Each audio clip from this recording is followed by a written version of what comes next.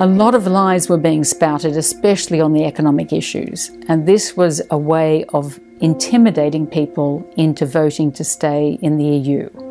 Catherine McBride is an economist.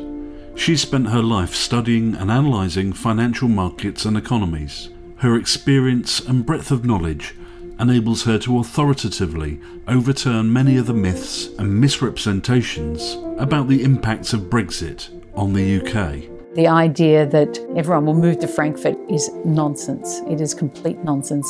More people work in finance in the UK than there are people in Frankfurt.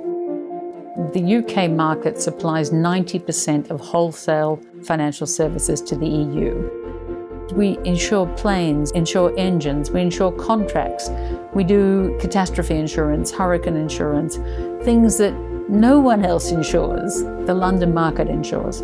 Who else are they going to use? Or are they just going to live without financing and live without foreign exchange and live without derivatives and live without commodity trading and all of the things we supply them with?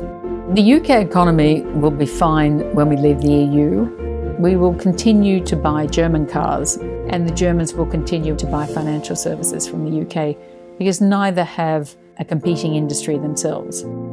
One of the reasons that I really do not believe that no deal will be a disaster is because I am one of the survivors who has already lived through no deal.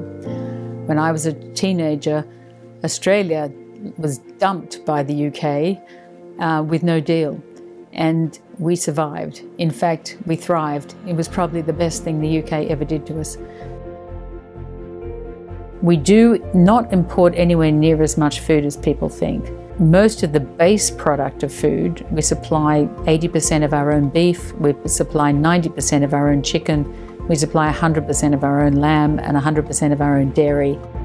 There have been all sorts of scare stories about us running out of medicine. This is also false. The UK actually sells more boxes of medicine to the EU than we buy from the EU.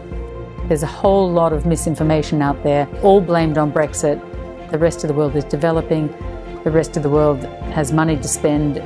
Jump out and embrace the rest of the world. It is where it's all happening right now.